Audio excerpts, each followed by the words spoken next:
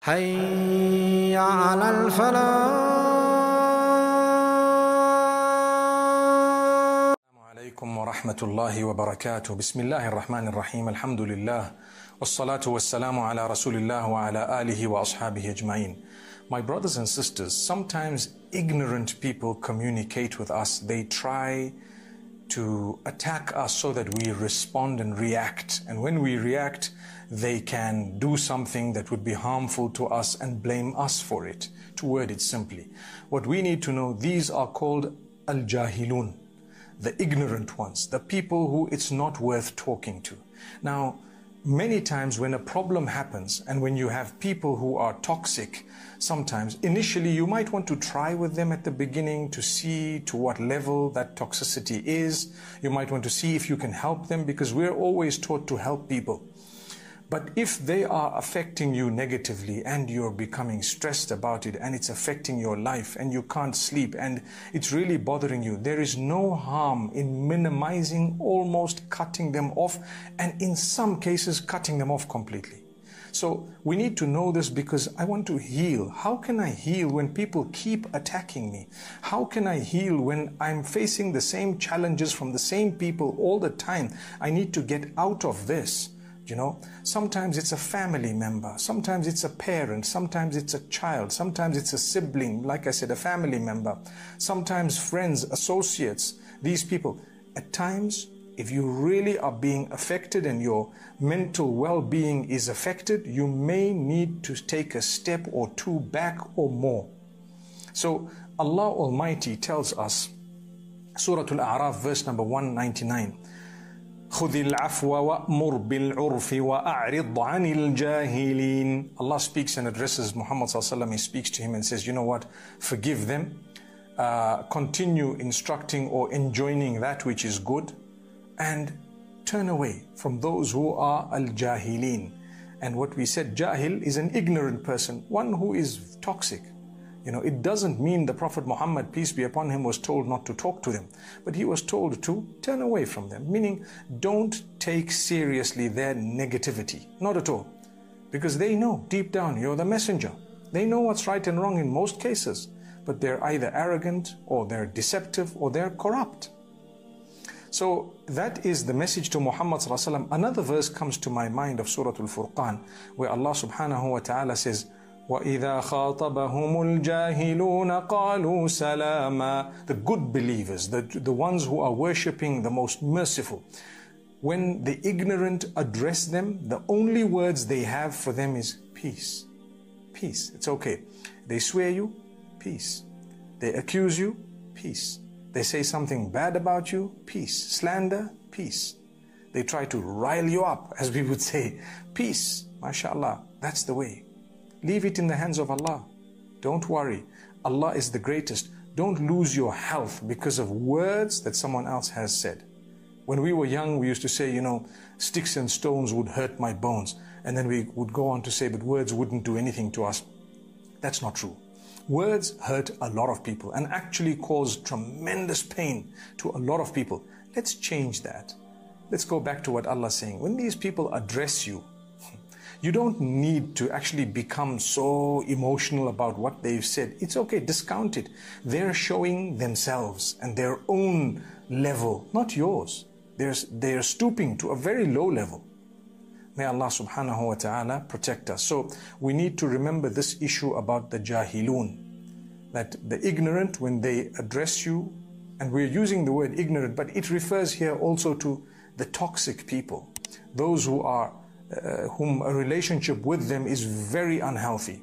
Minimize it. Assalamu alaikum wa alaikum assalam. That's it. Not more.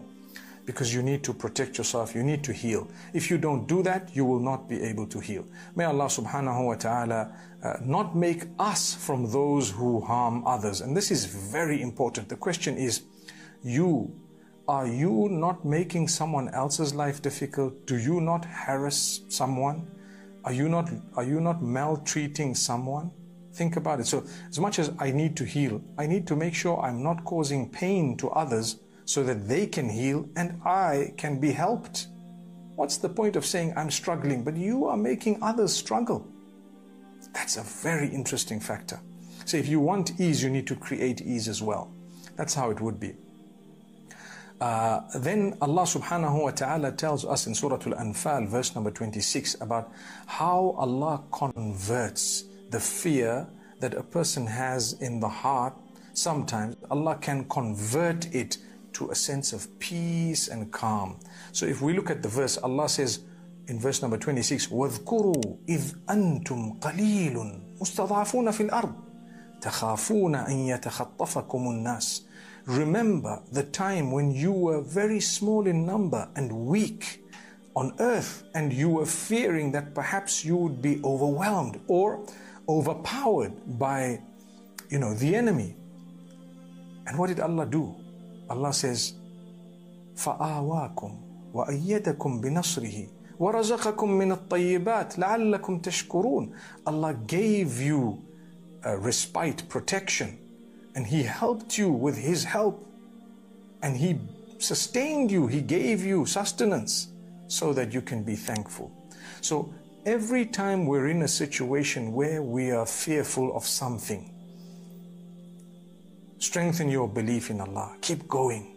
Don't give up. And Allah will convert that fear into a sense of reassurance. He'll protect you. He'll help you with His help. He will sustain you in order that you become thankful. So once you've achieved, don't go back to your bad ways. Many people, when they're anxious and they're worried, they turn to Allah. Once the worry is gone and the anxiousness is gone, they continue as though nothing had ever happened. So Allah's warning us to say, you know what, we helped you in order that you should give thanks. Are you going to give thanks? May Allah subhanahu wa ta'ala strengthen us all. If you look at Surah Al-Anfal, just 2 verses down there, 2-3 verses later, in verse number 29, Allah tells us, when you develop the correct relationship with me by fulfilling the commands, abstaining from prohibitions, living on very high level of morals and values and character and conduct, we will automatically give you the ability to distinguish between right and wrong. We'll give you the criterion. We'll give you the ability to distinguish between light and darkness and so on.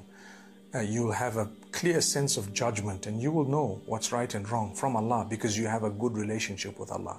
So Allah says, verse number 29, يا أيها الذين آمنوا إن تتقوا الله يجعل لكم فرقانا ويكفر عنكم سيئاتكم ويغفر لكم.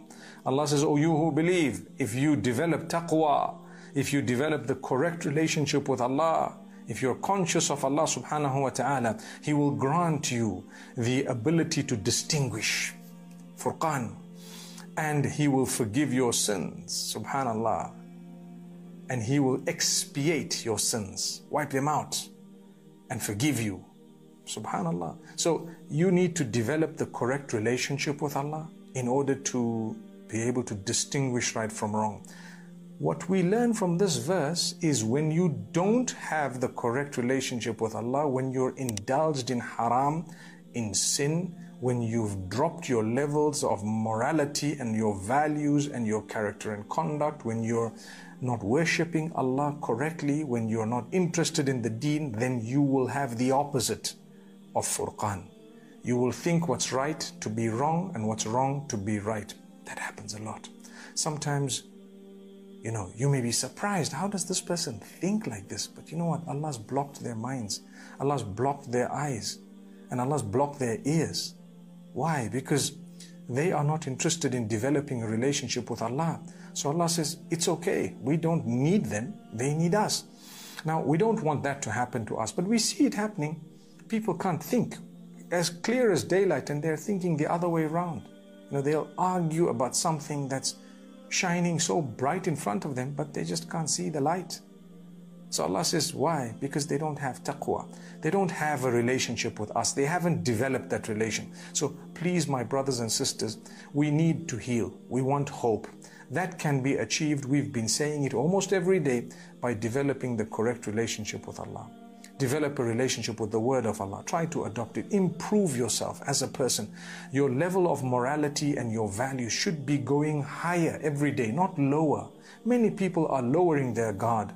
And subhanAllah, it's amazing how we see people turn to the deen on one hand, and others who were on the deen turn away. That's Allah. Let's pray that Allah Almighty forgive us, protect us, and grant us the comfort and heal our soul. Thank you so much for listening to this short message. I pray that it has increased you in a little bit of motivation and hope, and the same applies to all of us. Jazakumullah khair. Assalamu alaikum wa rahmatullahi wa barakatuh.